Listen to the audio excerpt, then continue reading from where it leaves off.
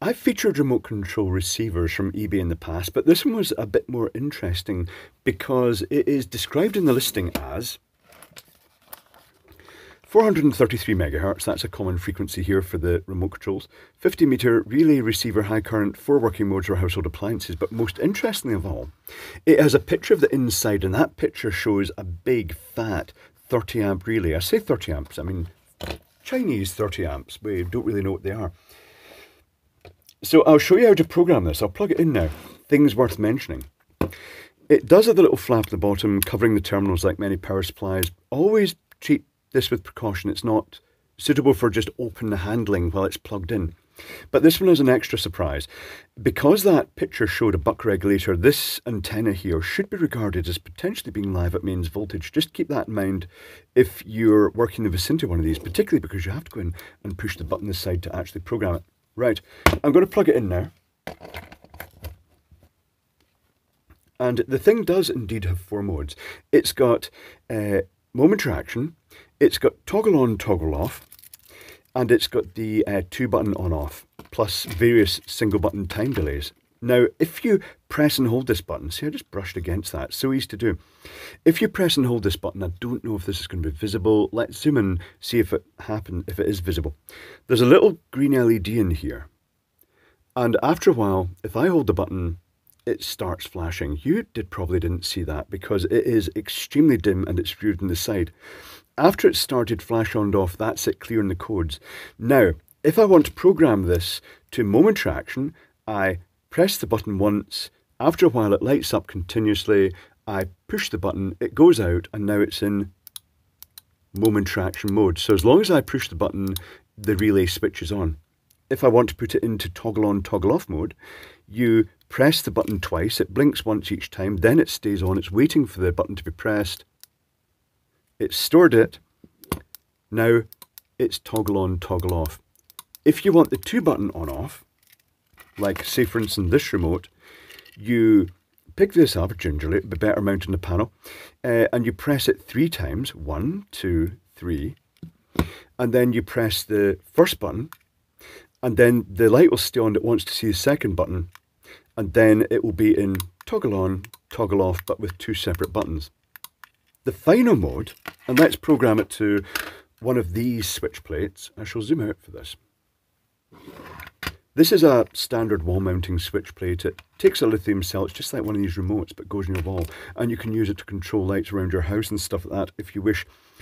But in this case, let's put it into mode 4, which I think is 5 seconds. So 1, 2, 3, 4.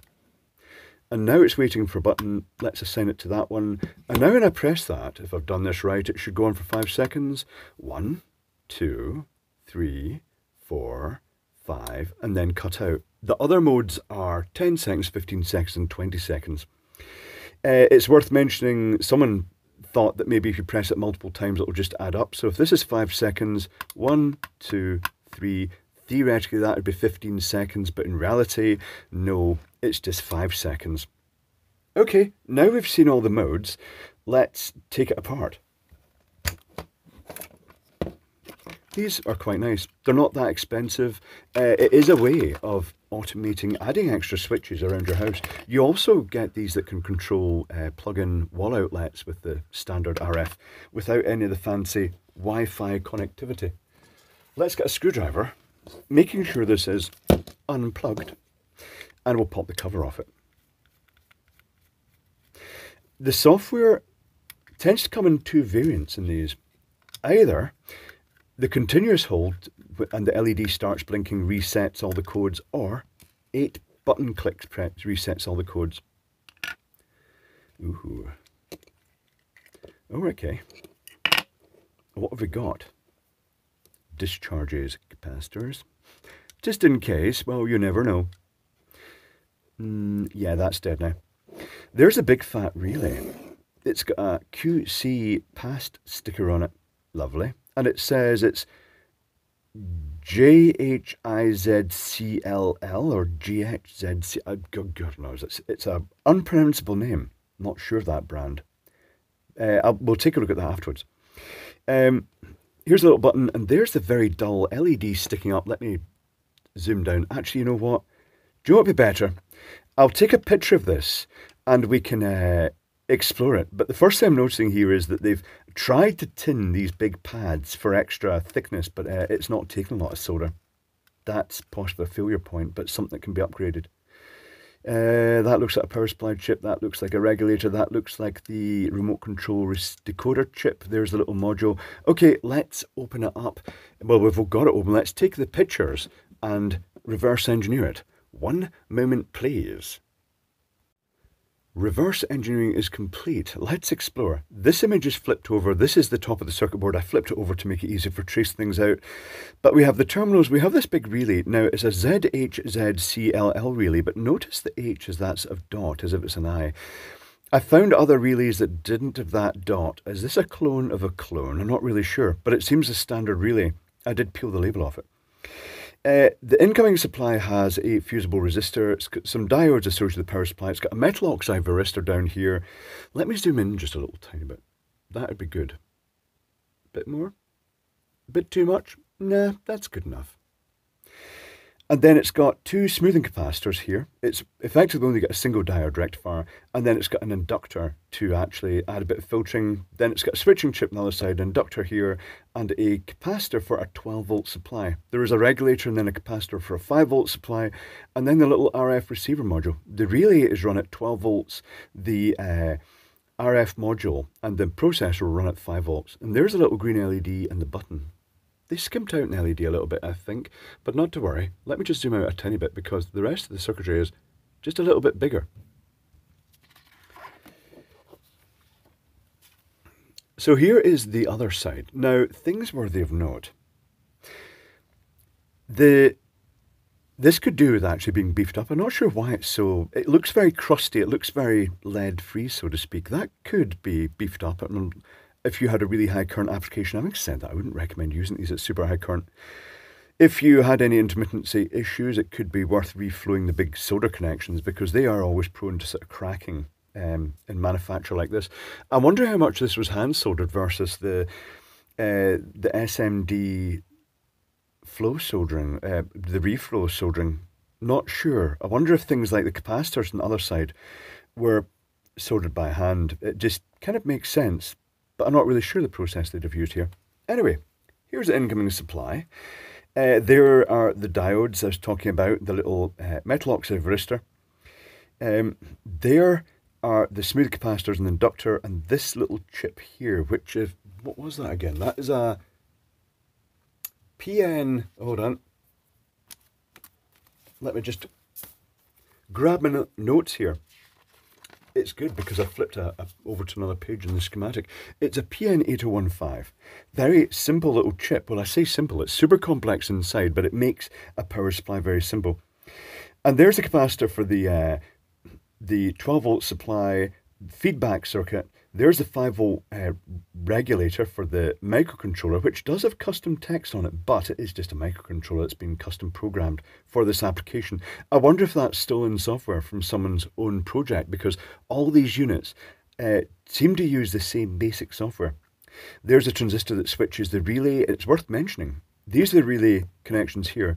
They've also included another section here that it's possible they've allowed this same module to use a smaller relay for cheaper applications with other connections on the board. Probably one connection here and one connection over there. Not sure.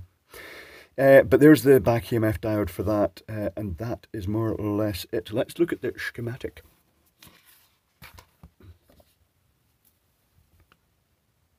I shall zoom down to fill the screen with this. This is just a power supply section that generates a 12-volt supply. The incoming supply live has the relay contact, so the live is switched from live in to live out, and the two neutral connections are common. What's really odd here is that on that module, normally with applications like that, you'd find they just say the neutral that's common, they'd put them in the two middle connections, they'd bridge them together with the shortest track possible. But they've actually gone sort of live, neutral across the connections. Here is the fusible resistor 10 ohm. There is the metal oxide varistor. There is, normally I just expect this diode for the circuitry, and that's all that's shown in the schematic of this actual regulator chip, but they've also included another little diode here. Not sure why they did that, but they did.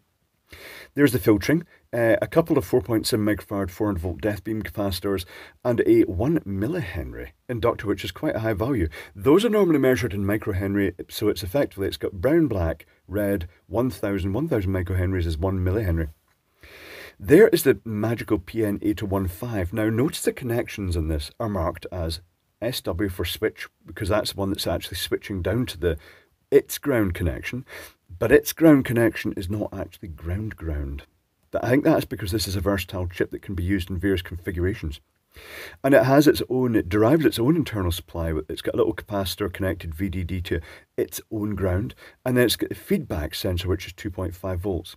And in normal operation, it will switch, allow current to flow down through here, the positive supply to flow down through here. The inductor will impede its flow, limit it to charge up this capacitor. Then, once it has put a certain amount of current through that, built up a magnetic field, it turns off, and then the magnetic field collapses. This end was positive, this end was negative. Now this end is positive, this end is negative, and the collapsing field also charges the capacitor via this little diode, which is a fairly standard configuration. The voltage is monitored by this diode coming from here, the positive supply, 12 volt supply, and it goes up to the filter circuitry. It's got the divider here, voltage divider, and the little smoothing capacitor for stability. And these values of resistor means that when this gets up to just over 12 volts, that's to allow for the diode drop as well, it will reach 2.5 volts, and that's when it cuts back and it just holds at a stable 12 volts. I have missed something off this. I've missed something off this schematic. It's that. 332. 3 and 2 zeros. 3K3. It's a little shunt resistor across that for stability. That's all right. So that is the power supply. Now we look at the receiver. The circuitry is all very straightforward after that. The 12 volt supply comes in and goes straight to the positive of the relay coil. Well, one end of the relay coil. There is a Y1 transistor. It's an NPN transistor, and it switches the relay down to the 0 volt rail here. There is a diode across the relay, because when you turn a relay on and this end is pulled negative and this end is positive, it builds up the magnetic field just like the power supply inductor, but at a larger scale. And then when the transistor turns off, because it's effectively open circuit and that magnetic field collapses, without this diode, you'd get a very high voltage spike. Effectively, this end would go positive with respect to that, and it can damage the transistor. So they put a diode across it, and that means that when the relay turns off, that spike of the collapsing field is shunted by the diode. The 12 volt supply goes to the 5 volt voltage regulator to create the 5 volt supply. Rather than draw the tracks right down to the bottom, these little blocks here indicate the 0 volt rail. There is, I'm guessing, a 100 microfarad capacitor. Let me show you that on the schematic, on the drawing actually, should I say. That's the one that's stuffed there, and just by the way it's landed, the text is right against the relay. So I'd have to take that out to measure it, but or even read it. I'm going to guess 100 microfarad, 25 volts. It's not going to be a massively high value. And it supplies the microcontroller along with the decoupling capacitor and the RF receiver module. I haven't reverse engineered the RF receiver module. I've done that in other videos. But that just basically demodulates the signal it receives and it sends data to the microcontroller. There is just an LED with a 3K resistor. That's the very dim LED. It's not really surprising with 3K, but that's also possible because there is a programming port in this. There's a 4-pin programming port, 5 volts, 0 volts, and then a connection to 3, which also goes to that LED, and a connection to 5, which also goes to the button. I'm guessing maybe that's why the LED resistor value is so high, to stop it clamping down the programming pulses.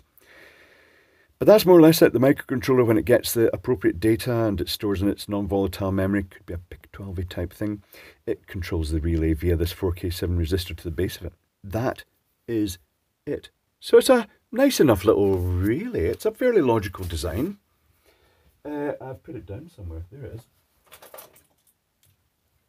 It's a chunky little thing. coil, 12 volt DC, 30 amp, 240 volts AC, but that will depend on the type of load you're switching. And to be honest, I'm not sure I'd trust it with 30 amps. But there we have it. It works. Whether you trust it is the usual thing for imported things, but it could certainly act as a hackable base. Oh, other things you could do. Since it's already converting to a 12 volt DC supply, you could, technically speaking, adapt this to operate at 12 volts DC by using, oh, where is that? Let's take a look at the circuitry. Oh, that's the last page of my notebook. On to the next notebook, it is. Let me just take a look at this. How would you convert 12 volt DC? Well, there's already a diode to the 0 volt rail. You could leave that 10 ohm resistor in. So this could be, the neutral could be used as the negative. And you could take a link from the incoming positive supply directly over to the 12 volt connection here on this on the capacitor. I'm not sure if the circuitry would be too miffed by that. That's this capacitor here, which would be any of these weird red connections here. Actually, you could take it over to one of these pads since they are the plus 12 volt. But you could theoretically adapt it. I'm not sure if that would upset this little chip or not, or if it would do anything weird. But that is viable. But there we have it. Interesting little unit. I shall put it back together. I can't really think of a use for it, but it is interesting. And I like the fact that, you know, you get this modular approach. These all come programmed with different codes. It's unlikely you're going to get a code conflict, even in a fairly well-populated area. But if you do, just buy another remote. It's probably the easiest way around that. But there we have it. The high current remote control from eBay.